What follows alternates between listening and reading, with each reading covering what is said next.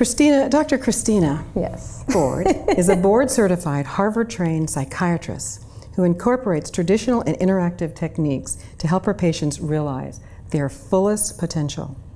She combines a background in psychodynamics, I think I'm getting that pretty close, pharmacology, and women's health, nuance with the understanding of nutrition, herbal treatments, and mind-body techniques that help maintain a healthy lifestyle. She's holistic in her approach, and she loves empowering women to be even more than they are today, which is sort of what we're all about. She's conservative in her approach to medicine, something we appreciate here, and she puts an emphasis on all the natural modes of healing. But one of the things we're going to talk about tonight is I had the pleasure of being on a panel with her several months ago to talk about what's going on today with our brain. Our brain that is so overtaxed and stressed with the digital technology that surrounds us today. So we're going to talk a little bit about that today and ask her some questions that I found sort of interesting about what's going on in 217. And we're going to sort of start with your business a bit, just a few business questions. I want to understand a bit. Now we're on this, right?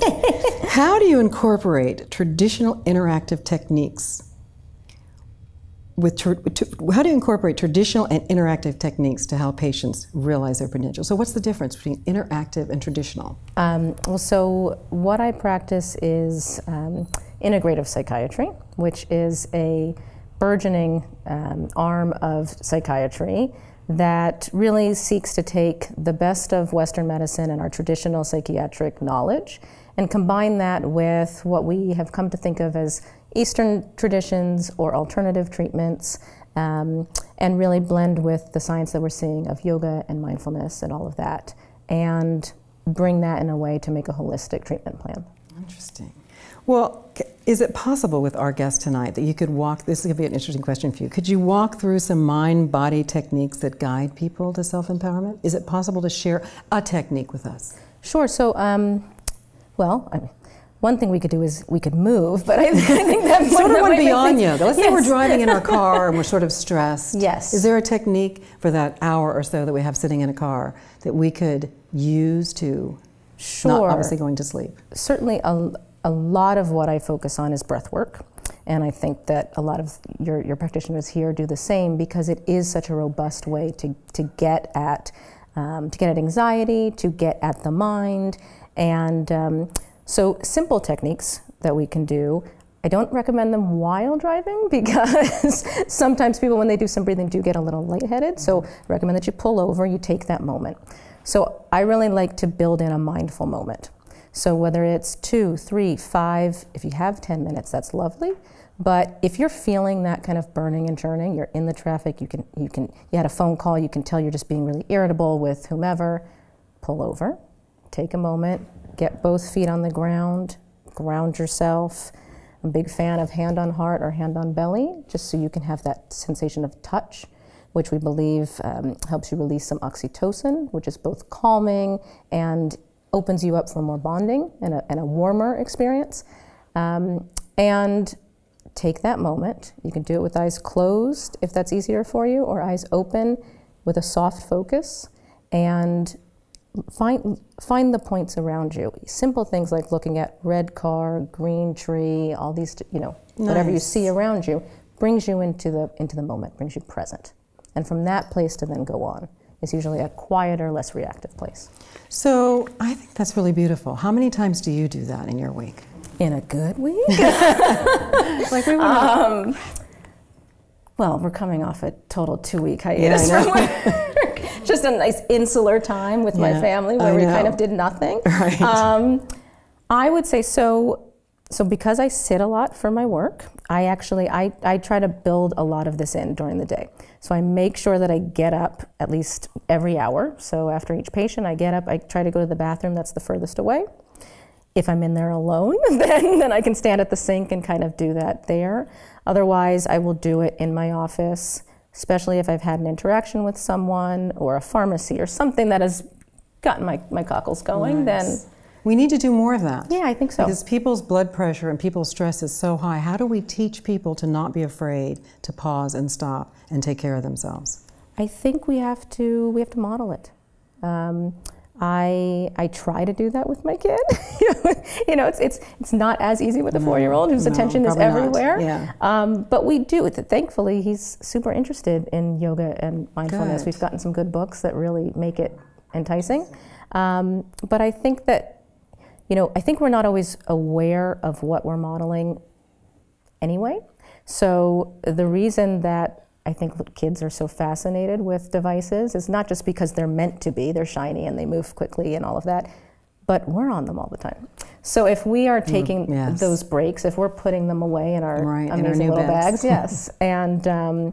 and taking the time and doing it in a way that's respectful not only of your need, but also that it helps serve the rest of the group as well, to take that little moment. You know, at the Golden Door, we have a farm-to-table practice. We literally pick our food in the morning and it's on your plate in the afternoon, which is very unique dining. What's happening in 2017 in your practice in talking about nutrition and health for women?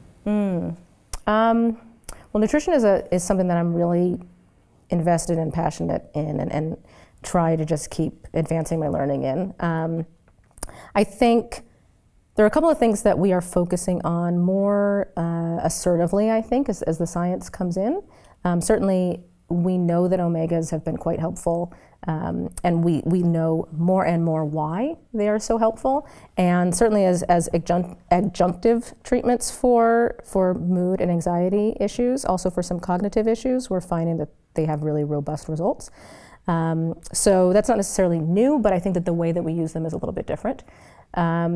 We're looking also more at how the food we eat really can have effects on cognition, mood, anxiety, irritability, attention, all of that. And so, there's some conversation about fermenting food. Yeah. What is that? It's giving you a better, quote, gut, as they say. Right. And it's cleaning out the gut faster and allowing you to process faster. Is that a true? Well, tell us the story of that. Well, I'm not a gastroenterologist, so I wouldn't be able to go into all of the the biology part, all of the belly working. But I think one of the major advances that has come up in the past few months to year, and what we'll continue to see more attention paid to, is the microbiome. Is this whole gut-brain connection? I think, you know, as we saw with the discovery of sorts of the mesentery, which was there anyway, but now calling it an organ is very interesting. Yeah. But we're seeing a focus on the connective aspects of the body. So the microbiome, we know, communicates with the brain and the brain with it. With connective tissues, we know that there's this whole interplay going on, and I feel like medicine is kind of moving more towards focusing on those parts. So we were very organ-specific for a while, and now we're looking more at the connections. I think I think that is definitely something in 2017 we're going to talk a lot more about. I think so. But for the fermented foods, the idea is that you are increasing or adding to positive bacteria within the microbiome. And so it's the same idea as with probiotics or kombucha. More things like that. So I'm going to switch gears a bit to go where I really want to talk. Last year, Arian Hevington was here, and we interviewed her about her Sleep Revolution book. You know the question I'm going to ask here, the question we all know. We're not getting enough sleep. A lot of us are not. We're not getting enough sleep. Yeah. So we can say this, we could all say it because it's something that's happening to all of us. So how are we going to solve that? Because that's a major health issue. Yeah. A serious health issue, actually. Yeah, absolutely. You know, a couple of things come to mind. The first is that I think, again, it comes to that thing of modeling. So one of the reasons that I think Arianna Huffington has made such waves and such a frame shift in the way that we're looking at issues of sleep is because here she is in this very high-level, executive, you know, super powerhouse of a woman saying, we need to pull back, that we're risking burnout, that this go, go, go sort of life is actually not that fulfilling in the long run, and it's coming with great costs to our livelihood in a lot of different ways, frankly, in our cognition, in our moods. Right, in the mind. Yes, and in the relationships that we have with other people. So, again, I think it's going to take a shift in what we prioritize. But also, just more realistically, I think we can all once we decide that it's something we want to work on, I think that we can all make small and really practical steps to make it a reality. Well, it just seems like the generation that we're in, the big quote, the baby boomer generation, we're not the best model for separation of work and play. Mm-hmm. So I don't know that we're going to get a lot of credibility for making that statement. So the new generation's coming up who has a deep understanding of the separation of work and play, but they are bogged down with digital technology. So and even though they have the understanding, I am going to not sacrifice work for play, they are trapped in a digital world, which is where there's definitely benefits and solitude of turning off technology, but they don't know this yet. Right. And they have no idea. They can't separate. Right. How will we as the models be able to teach them? I don't know that I can say I have it all figured out. Because I think it's a process. I think some of it comes with age and experience, I think, because when you can go, it's not until you maybe peter out for whatever reason, you get sick or something happens in your family or you're forced to stop, that you realize, oh, there's a choice here. Because when all your peers are doing the same thing, they're sending texts and emails at 2:30, every second. 5:30, work communicates with you at 8:30 p.m. and that's considered to be normal and just part of the day-to-day. I think it's going to be a process. But I do think that generation is also really focused on quality of life and on wellness, and they're really bringing that to the forefront in a certain way. So I feel like I think it's coming. I feel like it'll really happen. We talk about this way that there are so many facts, that there's the conversation, which is something we talk about a lot, that the mind today, the English language in the mind today is 15 times bigger than the days of William Shakespeare. The number of words we have that we use are 15 times. I also want you to imagine for just a moment that in the days of the pilgrims, because you've heard me speak, in 1 year, we hear in 1 day what they heard in a year. So think about what life was like then. 1 day. Also, our audio is accepting massive amounts of data all the time. It doesn't mean that it's going inside of ourselves. It may just be the kind of audio that just flashes, millions of pictures and sounds and minds and TV and radios and phones and conversations are now flashing before our face at all times, and it's hitting audio. It might not hit here, but it is hitting the mind. Are we losing ourselves in all of this data? Do you know what I'm saying? Yeah, I think so. I think so obviously we can't change it because this is the way the universe is going. It's going to probably be faster. We live in really reactive times, and in times I think where the risk of feeling inundated is really high. Really high. And that makes us, I think, more reactive. And more anxious and stressed. Absolutely. Absolutely. And just like you say, you may not necessarily be consciously hearing it all, but that doesn't mean that your brain isn't processing the noise or reacting to the noise. And doing something with it. Absolutely. Even if it's just shutting some part down to try to focus on something else. Right. You don't even realize it. Yeah. And it's exhausting, I think. I think the science is telling us that it leaves us really raw. Kind of emotionally raw. And so I think it's something that we really do have to pay attention to, and that's why, obviously that's why a place like this is so fantastic, and also why we have to think of ways that we can build aspects of this into our daily life. And that brings me to a question later, I'm going to bring it now. We have this rule here about technology. We have a lot of technology, and you can watch, Marilyn and Diamonds in the room in seconds. But we don't have technology in our dining room. And we don't have technology that's interfacing you throughout the day. And we encourage people to not have it so you can actually learn to separate and not be stressed and understand it's going to wait for you when you get back. But what about when we go to those restaurants and we see aren't you just shocked? You see these people in the restaurants, they haven't even looked up from each other and they're both in the twilight zone of their phones. Yeah. They haven't even spoken to each other. So is there a way, do you think that society will get to the point that restaurants might start to say, I'd love for you to enjoy my meal. I'd love to make new rules of social etiquette that please don't be on the phone yelling at something while I'm sitting next to you having my dinner, because I want to enjoy my food. I want to appreciate the meal. Absolutely. To be able to have mindful eating. Exactly. To be able to pause. That's part of it. And it does get back to that question of how do you build this in, mindfulness, yes, there is a practice called mindfulness meditation, and I'm a very big fan of it. I think it's wonderful. And there are ways to bring mindfulness into our day-to-day. So to be able to really sit and enjoy all the tastes and smells and of the meal and colors of the meal, to really be able to hear the conversation with the person next to you, and to look really into be their present. face. Right. I think getting back to that thing about the digital, it keeps us away from being present. And that's what mindfulness is about. It's about really just being present in the moment. And so it is something that I think that, again, that we have to really try to pay attention to, and that we can practice. Because when you're present, things don't necessarily bother you as much. They roll off a little bit better.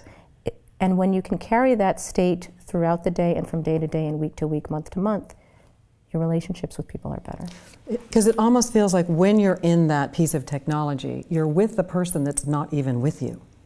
And the person who's with you isn't the person you're talking to. And so therefore you're lonely. Yeah. And that's not, can be. Can be really that's isolating. not a good, that's not good for your soul and all that stuff that goes with it. There really is something about So it seems like face-to-face that'd be an connection. interesting petition, right? To get restaurants to say, I'm sorry, you cannot smoke, you cannot do, your iPhones while I'm serving you a dinner. Do you think that men and women use technology or social technology differently? Do you think there's a difference in how they use it? I don't know. I feel like everyone You think uses that they're it a equally lot. as stressed? You think they get equally as stressed as women? Probably. Probably. We might not see it as much. Yeah, I don't know if it's a gendered issue, because I think that the phones are there, the iPads are there, the dings, the pings, living in a busy city, you've also got city noise that comes with that. I think we're all pretty much Do you affected by find it. when you meet with your patients that teaching them to pause is one of your biggest challenges? At times, I think getting them to really realize the benefit of it, not only in the room but outside, so on their own, and to really, as with any practice, it takes a while just to build the habit, and then to keep it. But once they do it, I think they really find the very clear results of it, and it becomes that much easier to hold on to.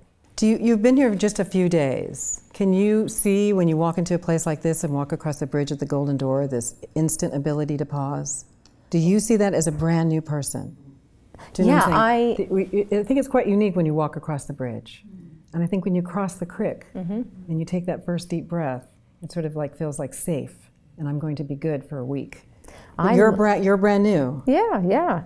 I feel like I felt it. I love the way you guys described the entrance and how you take the idea, so the doors close, you take that first turn, and the outside is there, and now you're here. And again, it's exercising presence. It's leaving it all out.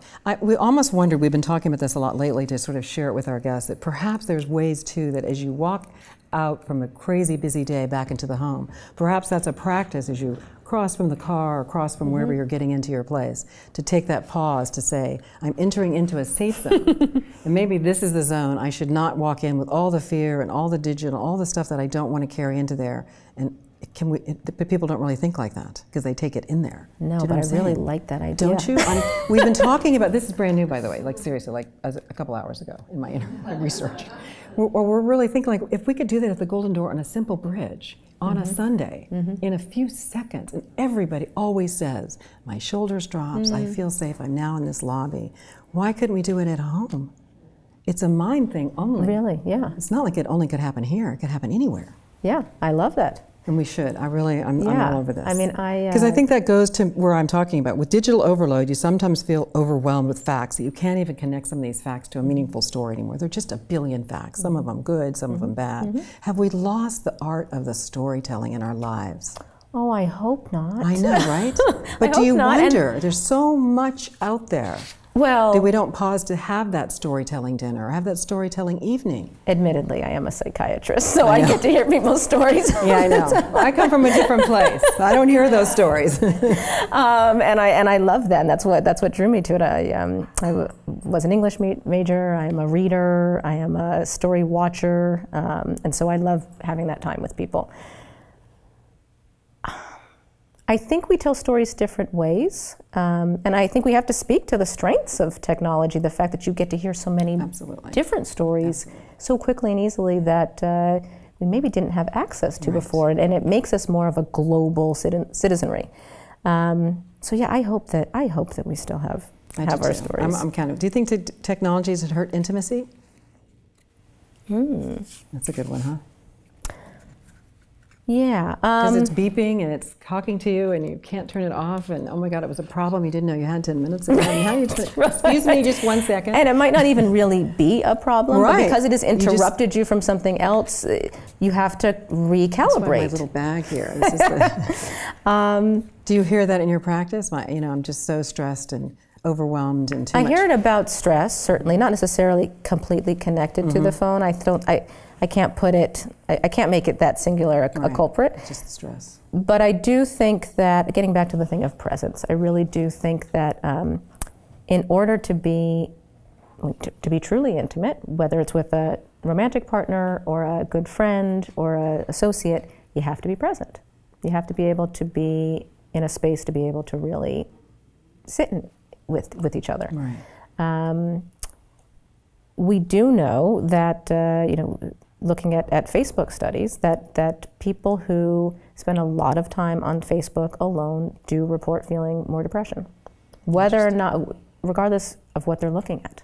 That they actually do feel more isolated and they feel more down. They end up comparing themselves, and so I think we have to just pay attention. Do you think that technology has changed the millennial brain? Isn't that great? I do. I think they're faster. They're so fast. Our brains are plastic. Our brains are definitely plastic, and that's one of the most fascinating discoveries that we've made in neuroscience. And sometimes I do joke, I feel like we're going to look up and in 20 years we're going to all have much larger thumbs. I know. I know. Or babies will be born with these really large thumbs. I don't know. Well, we have an interesting, in next month we have a lot of brain specialists coming in and talking about this. So I love that we're taking January to talk about mindfulness as we approach the creative brain or the innovative brain or the mindful brain, because there's a lot of research talking about what is going on upstairs today. How to quiet it, how to speak to it, how to make it healthy, that it actually requires health, how to be mindful, and that mindfulness and meditation every day, if you can possibly do it, is one of the most important things for the brain because it cannot rest. It's not like the sun goes down in the old days and you went to bed, and when the sun gets up, you got back up like the animals do. One of our goals tonight was just to share some really interesting insights with Dr. Ford about, pausing. But one of the things we like to do every single time we have a speaker, and we're going to have some questions and answers afterwards when you like, is you must, my dear, leave a golden nugget for our guests. Oh, okay. And we have some incredible golden nuggets that we've gotten throughout the year. And so it's something that our guests can take home with them that they could actually use, that you would be giving them. So what would be your golden nugget for tonight for our guests? Well, and we talked about this when we were on the panel together, and I don't know if people have spoken about this before, but one of the things that I really encourage people, particularly women, to do is to really spend time on self-care. And this is not necessarily the newest thing to say, but to know that self-care is not selfish. That we have to put on our own oxygen masks first, and know that unless we're giving from a place of plenty, we will automatically be depleted. And that's just the basic mathematics. So hopefully that helps.